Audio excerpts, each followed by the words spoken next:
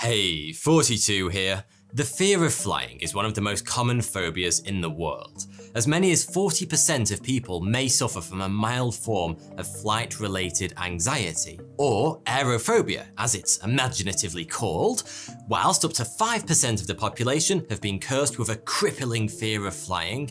That, in many cases, prevents them from ever travelling by air. But as far as phobias go, it isn't the most rational. As you're probably well aware, air travel is one of the safest ways to get around, far safer than almost all other forms of transport that most of us take on a daily or weekly basis without ever thinking about it. In the year after the September the 11th attacks in New York, many Americans understandably avoided flying for quite a while, instead choosing to travel by car where possible. But ironically enough, one study calculated that over 1,500 Americans died in traffic accidents as a result. That's more than the number of people who died in commercial plane crashes in the whole of 2002 worldwide. And here's the thing, we see aerophobia as a largely irrational fear because flying is so safe.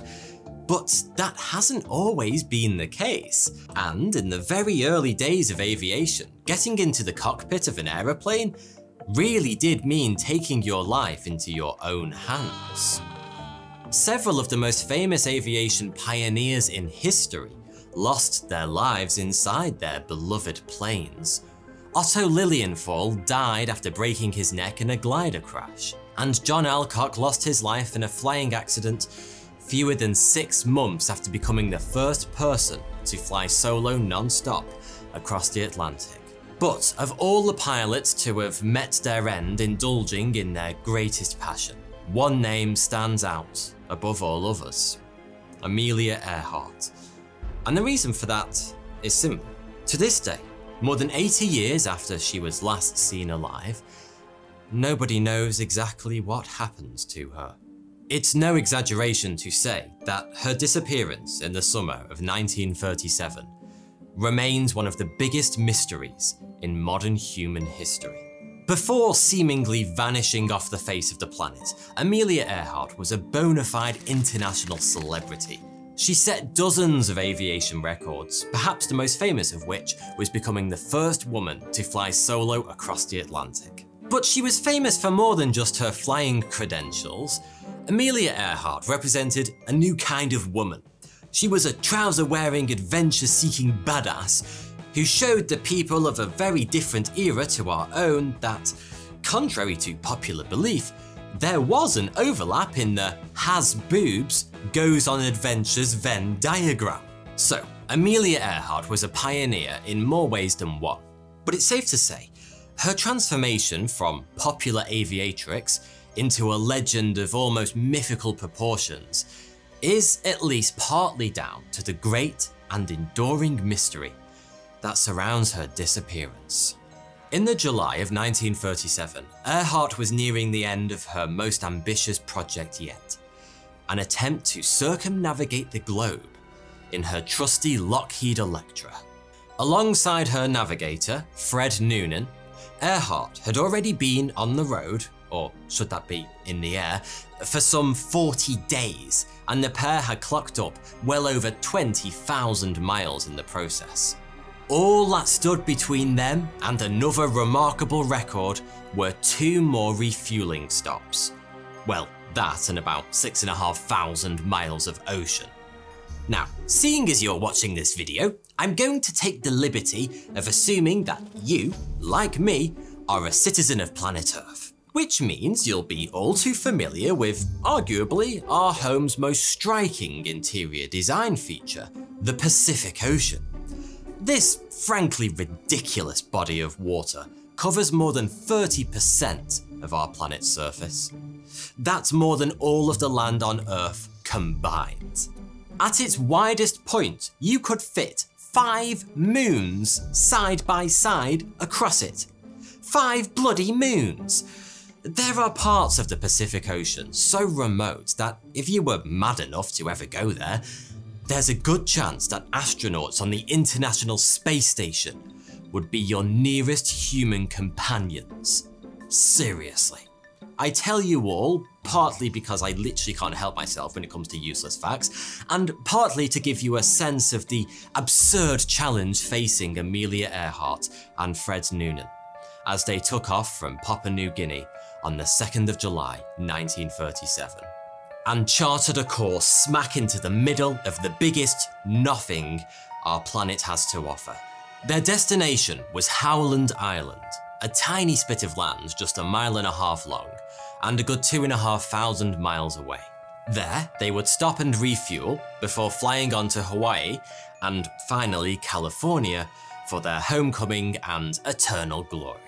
Now, it's important to remember that this was a time before GPS existed. In fact, it was a time before almost any of the handy things you might find on a modern aircraft had been invented, outside of wings and an engine. Which meant the only way Earhart and Noonan could find Howland Island, the proverbial needle in a haystack if ever there was one, was to rely on Noonan's knowledge of celestial navigation. Luckily, waiting for the Electra, just off Howland Island, was the Itasca, a US Coast Guard vessel equipped with radio gear, capable of guiding the Electra towards the island once it got close enough, using a technique called radio direction finding. Unfortunately, thanks to a combination of misunderstandings and good old-fashioned crappy planning, the gear on board the Electra wasn't compatible with that on the Itasca, meaning a two-way connection couldn't be established and radio direction finding was impossible. Or, to put it another way, the Electra was flying blind. That's something Amelia Earhart and Fred Noonan slowly began to realise about 20 hours into their flight, when they were singularly unable to contact the Itasca, their lifeline. They knew Howland Island must be close. Noonan was an expert navigator after all, but actually finding the damn thing, particularly with heavy cloud cover, was next to impossible. And all the while, the Electra's fuel gauge slowly ticked down towards zero. And that's pretty much where Amelia Earhart, Fred Noonan, and their Lockheed Electra soared out of the history books and straight into legend. The question that's fascinated generation after generation ever since is simple. What happened next? From what I've told you so far, the disappearance of Amelia Earhart probably sounds like an open and shut case. The Electra ran out of fuel in the middle of the Pacific Ocean, somewhere in the vicinity of Howland Island, and both the aeroplane and its inhabitants disappeared beneath the waves. But it turns out things aren't quite so straightforward. After all, the Electra was equipped for extremely long-range flight. It was basically an airborne petrol station, with every spare inch packed with reserve fuel. And you have to wonder, as Earhart and Noonan watched that fuel slowly being depleted, if they would have eventually reached a decision point. Continue searching for Howland Island in the knowledge that failing to find it meant certain death, or try their luck somewhere else. In the days after contact was lost with the Electra, radio stations all over the Pacific, as well as amateur radio enthusiasts, reported picking up distress signals from the plane, something that could only have been possible had it gone down on land. For these and other reasons, plenty of people have theorized that the Electra did not ditch into the ocean near Howland Island, and instead landed safely somewhere else. But that being the case, why were Earhart and Noonan never found? Literally hundreds of theories have come and gone over the years, but 3 have proven the most popular. The first is that, deciding Howland Island was a bust, the Electra struck out northwest, eventually crash landing on the Japanese-occupied Marshall Islands, where Earhart and Noonan were promptly taken prisoner and executed. Admittedly, exactly what motive the Japanese had for wanting a world-famous aviator and her navigator dead is a little shaky, to say the least, as is the idea some have put forward that Earhart was spying on the Japanese for the American government. Having said that, several Marshall Islanders reported having seen a plane crash in the area at the time, and some claim to have seen Earhart being held in a prison camp. Others even came forward to say they'd witnessed her execution. The Japanese capture theory gained some serious momentum in 2017 when the History Channel uncovered a photo taken in Jaluyut Atoll, part of the Marshall Islands, that appeared to show Earhart, Noonan, and possibly even the Electra in the background being towed by a Japanese ship. Now, it should be pointed out that the fact they appear to be chilling on a dock here does seem to somewhat undermine their status as soon-to-be executed prisoners of the Japanese, but it turns out there was actually a slightly bigger problem with this image. It was taken in 1935, around 2 years before the pair actually went missing. Yeah. Aside from the fact no hard evidence has ever been uncovered that conclusively links the Electra or her crew to this particular theory, there's also around 1,000 miles of open ocean between Howland Island and the Marshall Islands. So, all things considered, we can probably discount this one.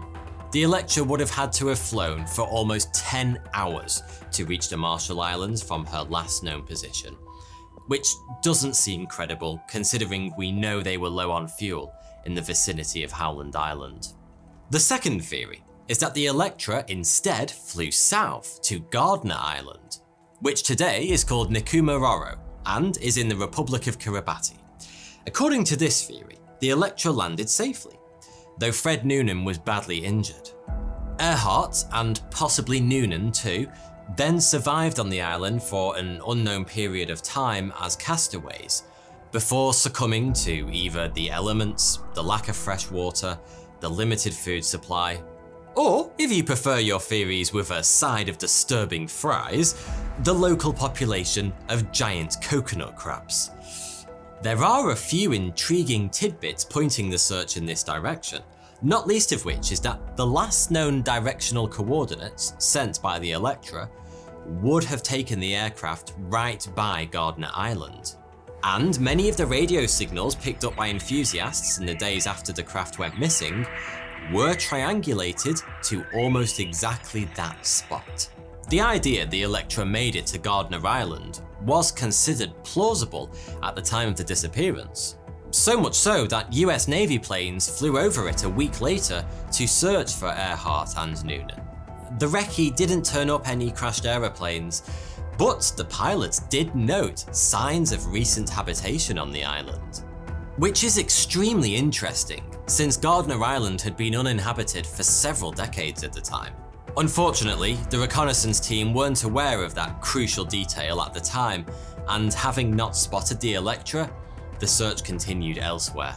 A few years later, the bones of an apparent castaway were found on the island by a bunch of British colonists who apparently hadn't got the memo that colonising wasn't really the done thing anymore. Considering the location, the human remains were immediately connected with Amelia Earhart, but scientific examination at the time concluded they were most likely the bones of a man.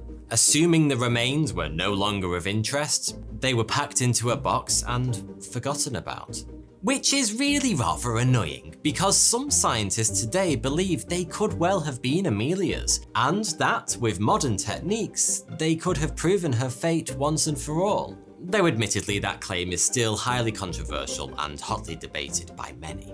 There certainly seems to be enough evidence to keep the Gardner Island theory alive, but again, here we hit a bit of a snag. You see, over the years, a dozen expeditions have combed the island and the waters around it, looking for evidence that the Electra came down here.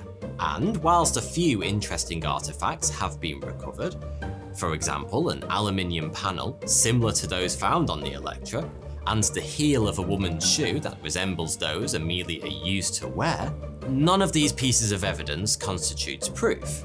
Not only that, but despite extensive searches for the Electra itself, including one led by Robert Ballard, the man who found the wreck of the Titanic, no trace of it has ever been found. The truth is, for now, neither the Japanese capture hypothesis nor the Gardner Island theory is entirely compelling. And that's probably why the simplest theory of them all remains the most likely. The crash and sink hypothesis. Unable to find Howland Island for the reasons we've already covered, Amelia Earhart and Fred Noonan crashed into the Pacific Ocean, and the Electra quickly sank beneath the waves, never to be seen again. Whether the crew survived the crash is unknown, but adrift in the endless expanse of the ocean, 5 moons, people, 5 moons. It's safe to say their status on landing is pretty much irrelevant. Of course, there's currently no conclusive evidence to support this theory either, but since it doesn't require any leaps of imagination or suspensions of logic, it probably remains the safest bet. Sure, it doesn't explain all those radio signals supposedly picked up from the Electra in the days after she went missing, but it's difficult to know for sure what people were really tuning into. There were hundreds of stations around the Pacific trying to get hold of the Electra at the time, and it's possible that all the confusion led to false reports the aeroplane was broadcasting a distress signal. It's tantalizing to think that Amelia Earhart's plane must be out there somewhere, more than 80 years after it met its end. That right now fish are chasing each other through its silent cockpit as it lies in wait on the ocean floor. If the Electra is down there in the waters around Howland Island, it's probably only a matter of time before we find it. There are still lots of places we haven't looked. Did I mention the Pacific is big? And there are plenty of people who remain desperate to find one of America's great lost heroes. Who knows, perhaps one day soon, the Electra's final resting place will be disturbed as a shaft of light from a remote-operated vehicle cuts through the darkness. But for now, the vanishing of Amelia Earhart remains one of the greatest mysteries in recent history. Thanks for watching. Check out my new podcast, Random Interesting Facts, available on YouTube, Spotify, Apple Podcasts, and anywhere else you get your podcasts. Link in the description below. Thanks.